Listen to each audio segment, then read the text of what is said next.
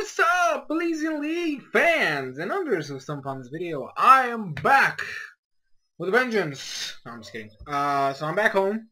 Finally. Yes, I'm back home. Finally. Now, this video is actually kind of late. I was supposed to upload it earlier, but I got back like yesterday, right? So like a lot of my stuff had, actually, the day before yesterday. Yesterday I had class. But like I've had so much stuff, like I had to get all my stuff out of my suitcase. I had to clean up some stuff because I finally was able to move everything back into this room because well, now the old room is now my dad's office again, so I had to get everything out of there and put it in here. So this is technically a new series for the Elysian League stuff, where I discuss my opponent for the week. I'm going to show you guys like a picture of his team or her team, their team. I'll just say like that, their team. And then talk about the threats, potentials in certain moves or certain Pokemon. I don't want to talk about my stuff because I feel like that kind of screwed me over last season. I talked about my teams and what I'm going to bring or like potential Pokemon I would bring.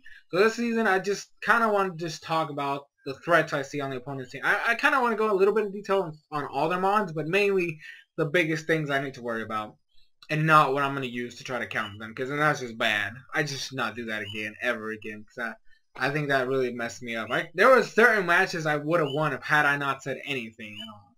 So put it out there right there. So, we have, this is the team, right there, boom, they're right there, boom. You can look at it for like a second or two or so. So it's right there. And now it's gone. Whoa! Magic of editing. Anyway, so Manaphy is the first Pokemon I see on this team. That is, last season Joey had it, and he uses a freaking monster. Manaphy is a very bulky mon.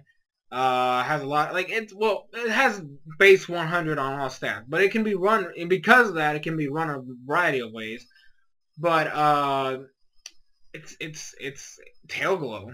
Tail Glow is the thing. That is the main thing. Like when you see Manaphy, you think of Tail Glow.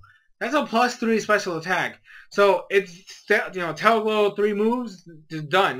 That it's a very powerful mon, and because of how bulky it is, I don't see a lot of people run speed, but it is possible to run a speed. And if obviously I don't see a Pokemon on this guy's team that could set up rain besides Manaphy and like Articuno. So I don't know, like hydration is not going to be a big thing here. So if you just weaken at that like that, status, it should, be okay. But usually you want to get a toxic. Burn's not going to help you with anything. And Paralysis is not going to help you much because, there. So yeah, it's a very good mon. It's a very bulky mon. Last season put in a lot of work. The other one I want to talk, Infernape.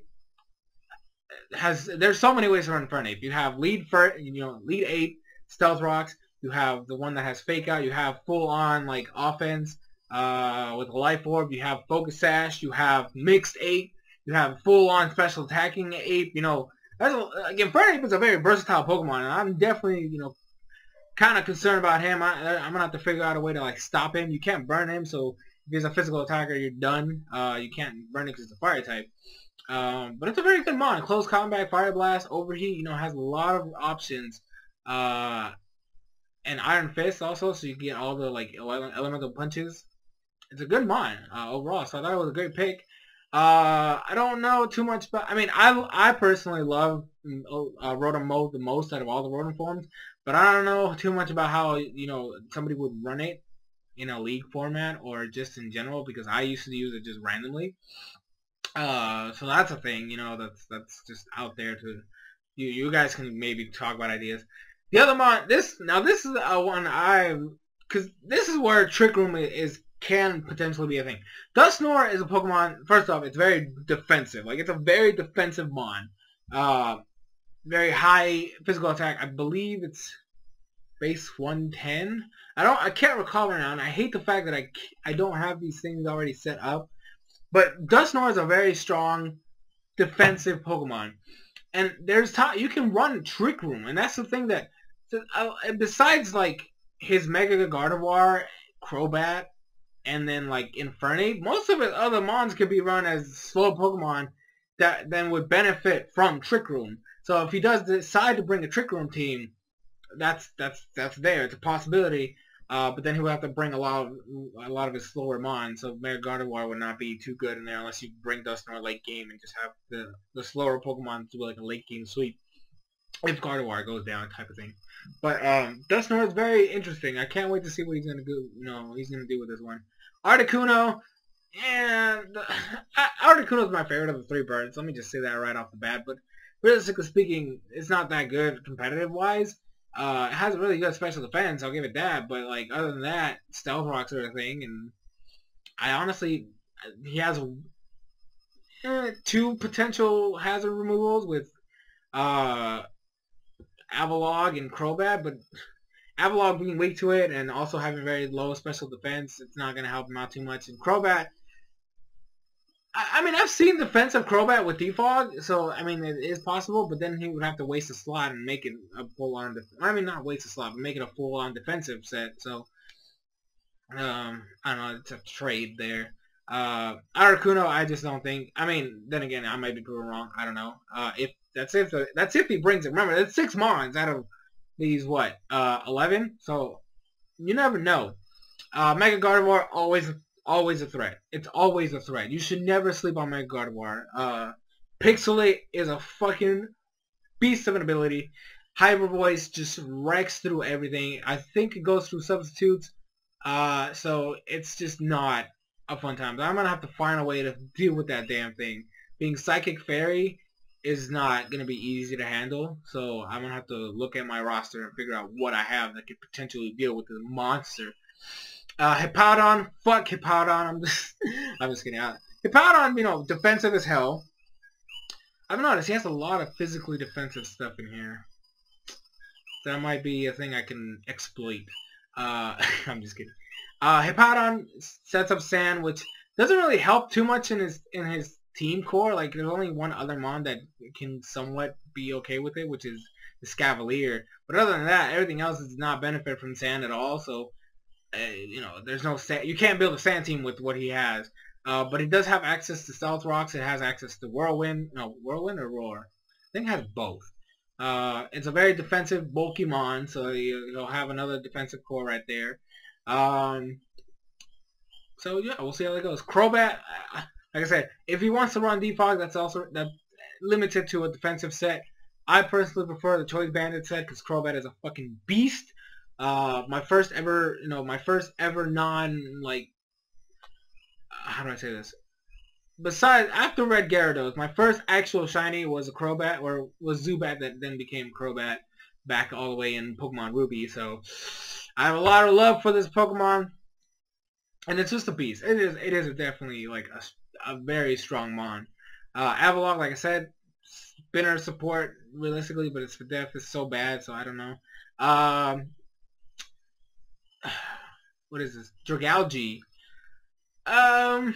I like it. I like it as a mon, as a battling mon. I was a little mixed with it when it first showed up, and I was like, "What the fuck? This thing looks weird," but it's very good. I've seen Assault Vest and Choice Specs, so it definitely has. Actually, that is a very Spadef mon, so I'll give him that. It does. You don't really need an Assault Vest with it because it can tank without one, but I usually like to run it with an Assault Vest, just make it Spadef even way higher, and then just make it like a physical defensive wall, so then it has both. And then, just blasting away. But the Choice Spec set has been shown off to be like a very dangerous thing, Draco Meteor, Sludge Bomb. It's a deadly combo right there. And then Excavalier, which is just like, to me personally, Excavalier is like a man-mon. I don't really think there's too much it can do.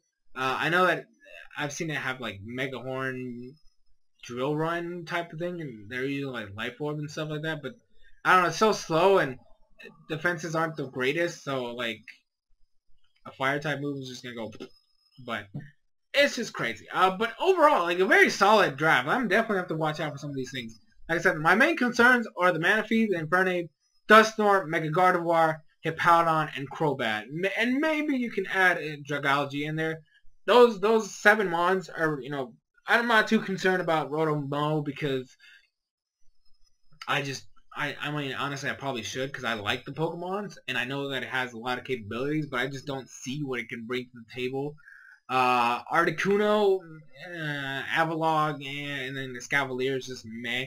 So, but overall, like, I mean, if he brings those mons and does well, like, kudos to him, obviously. But to me, I'm mainly, my actual, like, full-on main concerns is Manaphy, Mega Gardevoir, and Hippowdon. Those three are, like, the biggest threats for me, personally, that I'm going to have to worry about and see what I got to do. With Fernib is a potential threat. Dusknoir is very defensive. It can run Trick Room, so if it decides to run a slower set, it's a thing. And then, obviously, Crobat is a monster, so you should always watch out. Crobat is a Pokemon you cannot just sleep on. It's a very good mon. So yeah, like, I'm definitely looking forward to it. This is my first week matchup, so it's crazy. A lot of these, actually, most of the drafts are actually pretty good. I can't wait to see some of these matches over the season. It's definitely looking like great. But yeah, so that's gonna be it for this video. Watching out for some of these mods. It's gonna be crazy. I can't wait. I'm excited. Season 1 starts this week. And I should say that like that weekend. And yeah, so thank you guys so much for watching. I'm SoresanCrockxen, and I'll see you guys in future videos.